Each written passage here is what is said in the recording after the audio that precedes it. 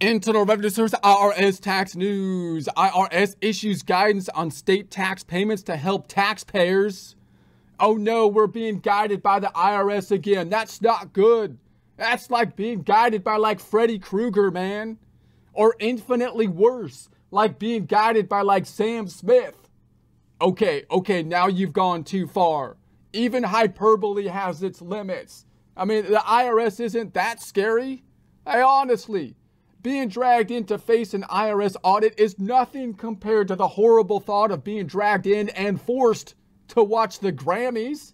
You know, I mean, that'd be terrible. That'd be like having to face one of those Harry Potter Dementor things that like suck your soul out through your face, you know, like right out of your nose, like they do in like that Harry Potter video game. What's that, Phil? I'm a hate-filled jerk for playing the Harry Potter video game? Well, actually, Phil, it wasn't me. It was my daughter who was playing the game. Oh, come on, Phil. How can she be an evil TERF? She's only 9. She doesn't know what you're talking about, Phil. And J.K. Rowling is her favorite author. Oh, I see, Phil. You don't care. And if she's playing the Harry Potter video game, she deserves to die. And in the name of tolerance, you're calling on the mob to storm my home to take my 9-year-old TERF daughter's head? Yeah. That seems awfully harsh, Phil. I mean, I don't mean to be insensitive about your feelings on the matter or anything. And I know that this is going to get me in trouble, you know, with the HR department again.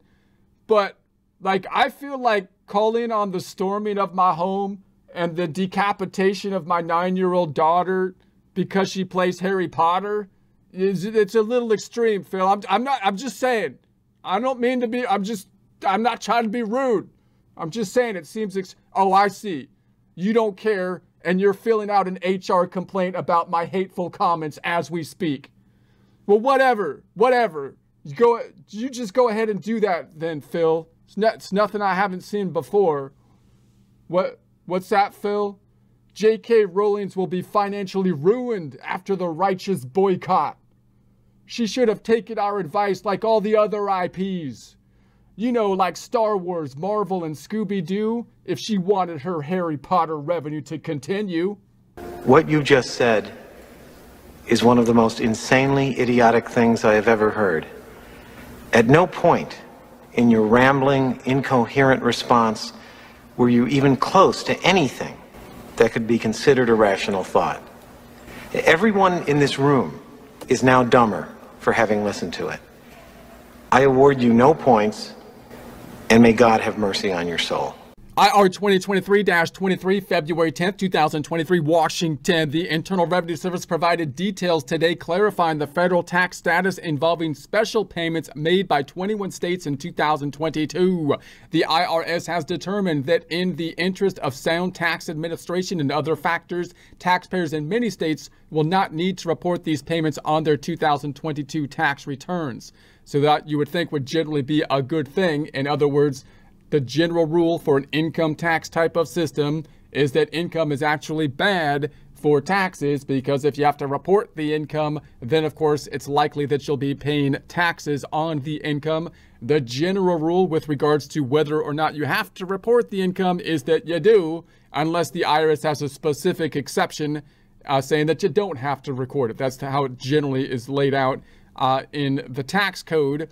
So here, if you have something that you can be considered as income, an inflow of cash in some way, shape, or form that doesn't need to be recorded on the tax return, then that, of course, could be a good thing. So during a review, the IRS determined it will not challenge the taxability of payments related to general welfare and disaster relief.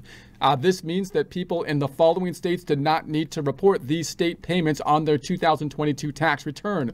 So California, Colorado, Connecticut, Delaware, Florida, Hawaii, Idaho, Illinois, Indiana, Maine, New Jersey, New Mexico, New York, Oregon, Pennsylvania, Rhode Island, Alaska is in this group as well, but please see below for more nuanced information. So Alaska, they got a bit of an exception, it seems. So in addition, many people in Georgia, Massachusetts, South Carolina, and Virginia also will not include state payments in income for federal tax purposes if they meet certain requirements. Okay, here we go with the exception. I knew it. I knew there'd be one.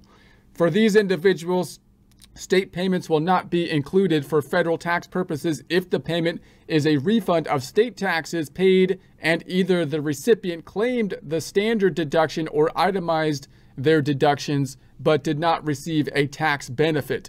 So you've got kind of this issue with regards to the state tax payments that you're probably aware of or have some concept of, in that for the federal government side of things, the state taxes sometimes might be a deduction. Now, they would only be a deduction if you're taking itemized deductions, which usually means that's going to be a higher income individuals, and more people than usual, or more people than like a few years ago actually take the standard deduction. Most people take the standard deduction now because the thought process was to simplify the code. They would increase the size of the standard deduction and have less of these kind of itemized things, so everything's kind of standardized for everyone. But the problem is that if you take a deduction for your state taxes on the federal tax return as an itemized deduction, it's possible that you kind of overstate it because you then get a refund from the state. And so you can imagine people trying to cheat on the tax return basically by saying, I'm going to overpay my state taxes, deduct it on the federal tax return, and then I'm going to get a refund from the state taxes, so I didn't really pay that amount of the state taxes. So basically, if you got a benefit for the taxes in the prior year, then you might have to, record it because you got a deduction for it. You might have to record it basically as income in the following year if you got like a refund on it. So that kind of throws a wrench into some of the workings of this. And in my opinion, if they started the tax code over from scratch, they should have set up a system where they weren't deducting state taxes on the federal side, because that messes up the whole thing. But of course, now that the tax law is already in place, if they just pull the rug out, then it kind of messes things up. And you can see which states would benefit from this. Obviously, states that have a high tax are kind of taking advantage. I think it could clearly be argued of the state tax deduction, because it's kind of a way that you can subsidize, from the federal government by deducting it. And so those would be like California and New York, for example.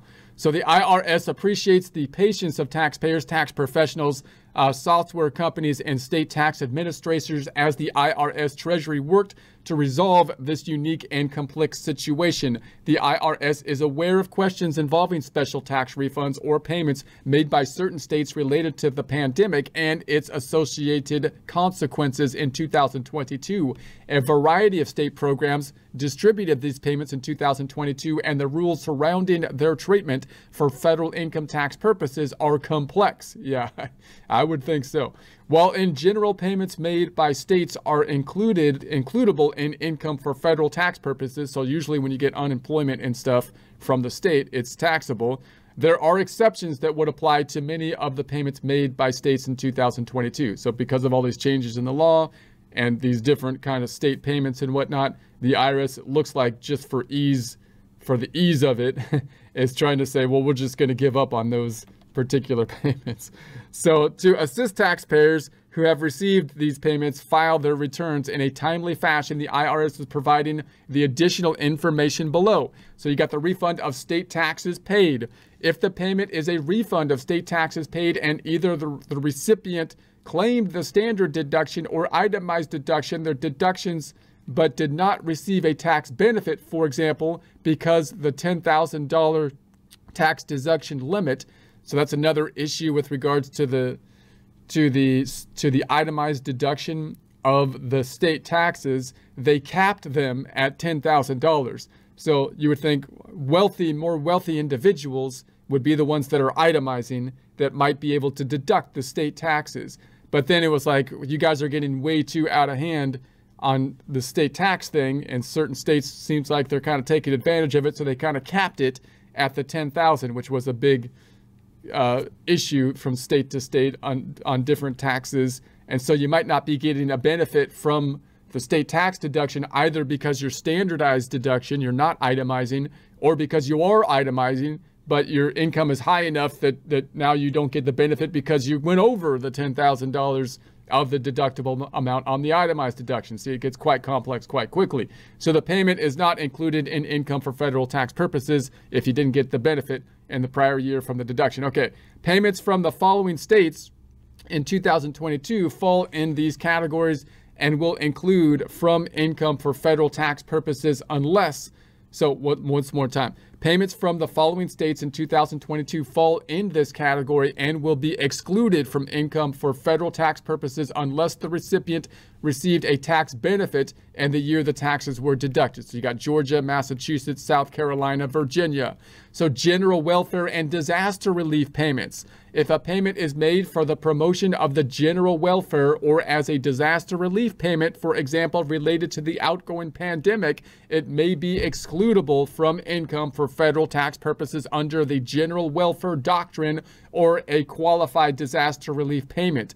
Determining whether payments qualify for these exceptions is a complex fact-intensive inquiry that depends on a number of circumstances. Well, thank you for clarifying that one. So the IRS has reviewed the types of payments made by various states in 2022 that may fall in these categories, and given the complicated fact-specific nature of determining the treatment of these payments for federal tax purposes balanced against the need to provide certainty and clarity for individuals who are now attempting to file their federal income tax returns, the IRS has determined that in the best interest of sound tax administration and given the fact that the pandemic emergency declaration is ending in May 2023, making this an issue only for 2022 tax year, if a taxpayer does not include the amount of one of these payments in its 2022 income for federal income tax purposes, the IRS will not challenge the treatment of the 2022 payment as excludable for income on an ongoing or amended return. Wow, that was one sentence right there. That paragraph was like one sentence. I'm out of breath at this point in time. So that sounded like a very long-winded way of saying that they're backing off a bit on that one. It sounds like, but you make your own judgment. Payment from the following states fall in this category, and the IRS will not challenge the treatment of these payments as excludable for federal income tax purposes in 2022. You got Alaska, California, Colorado, Connecticut, Delaware, Florida, Hawaii, Idaho, Illinois, Indiana, Maine, New Jersey, New Mexico, New York, Oregon, Pennsylvania, Rhode Island. For a list of the specific payments to which these applies, please see the chart. So there's a chart. You can link to that and say, what in the world are you talking about? All right, and then you can look at that. So there's a link to that. Other payments that may have been made by states are generally includable in income for federal income tax purposes. This includes the annual payment of Alaska's permanent fund dividend and any payments from states provided as compensation to workers. So only the supplement energy relief payment received in addition to the annual permanent fund divided. These are some footnotes down here. So you got some footnotes. I won't go into the footnotes, but you could check them out if you want to read this on your own. So hopefully that clears everything up. I'm sure everyone, questions answered, problems solved. And everything is, we know what to do. I know what to do now after that. But if you're still confused, there'll be a link to this in the description, and you can link to the links that are here, and you can read up on it more and most likely confuse yourself further.